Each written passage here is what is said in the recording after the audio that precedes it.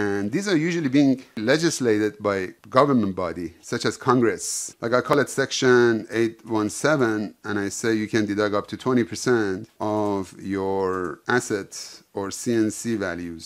Or maybe you can deduct 20% of your land due to the problems with real estate market. So I say up to 2% you can depreciate, or up to a certain amount, like 150,000. Choose this section, and now this becomes the value of correction. Now, before you literally save this, you must have a priority, because you may have different code. You have to give it a priority. The higher the priority is going to actually take effect first. Another term for a special depreciation allowance is called bonus depreciation. Now, I close and I rewind back to my fixed asset group.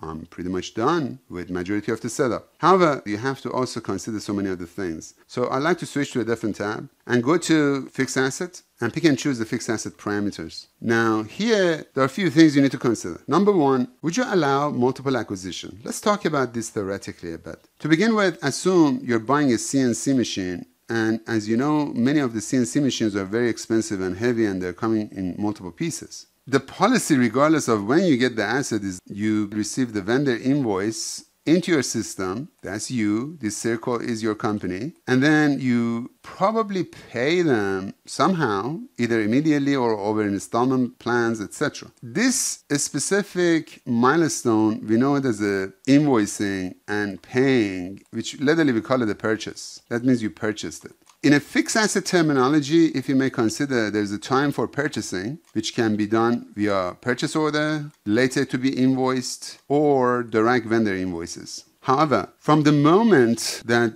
you claim that you have acquired this asset, is a completely different terminology here. The acquisition or acquire could be different, could be exactly at the same time, like an analogy of having a telephone to be bought or computer to be purchased from a store. Immediately as you pay for it, you can use it. That's the acquisition. However, in a case of having this specific fixed asset, which is a CNC, not to be worried about paying the property taxes because you haven't used it yet, literally pretty heavy duty, takes a while to arrive, even though you pay for it or you pay later, is irrelevant. Maybe it takes a few months to be installed. Maybe it takes a few months for training your staff and test it. And then you could say is operational or is in my production. So most companies, they may not have the same timing when they purchase it, whereas claim that they have acquired that asset. Again, depending on the depreciation profile, you need to understand how would you depreciate. So there's a depreciation, and then the value, which is the net book value, it should be deducted as you depreciate, or it should be increased